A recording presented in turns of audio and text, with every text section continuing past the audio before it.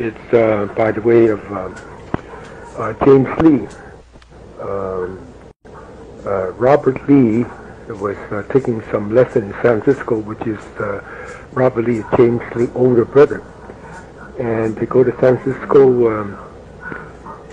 to learn some dancing from Bruce Lee, which he only was teaching Bruce. And during the intermission, Bruce did some martial art and in probably some Siulam or the praying mantis, and the brother was very impressive as the demonstration, and came back home and told James Lee.